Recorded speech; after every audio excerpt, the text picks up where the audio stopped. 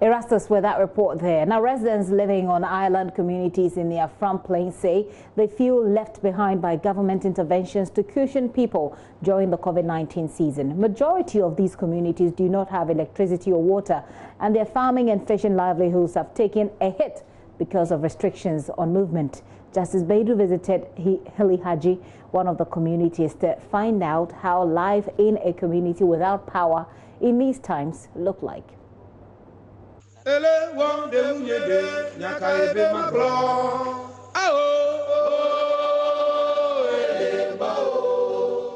As night falls in Hili Haji village, Joyce Agbenyega makes dinner as her daughter, who is home because of COVID-19 school closures, goes over her books.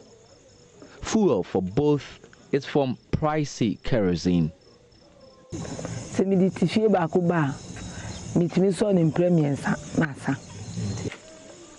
Aside the firewood that goes into this, it leaves them with health costs too. Night fire, powered by kerosene, produces pollution as bad as smoking 40 pieces of cigarette.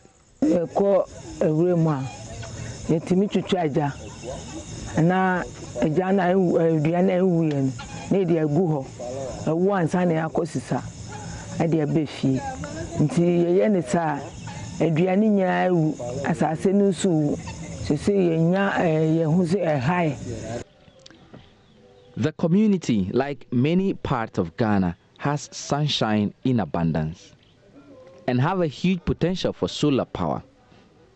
But the cost of acquiring them leaves them without a choice. As we can see at the city or the town, they have electricity, so they watch films, they use internet for learning. But why? Because of there is no lights here, we don't have any education. Communities like Hili Haji already have no infrastructure at all.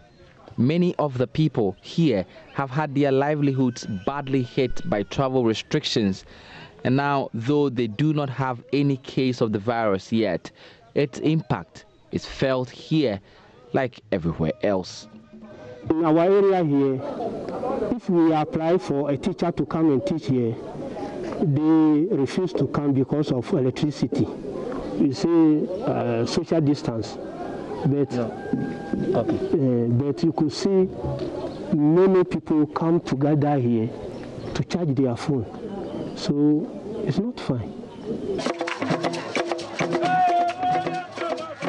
Hili Haji is not alone. Hundreds of other communities in the country still live without something as basic as electricity. Justice Baidu, JoyNews, Hili Haji, in the Afram Plains.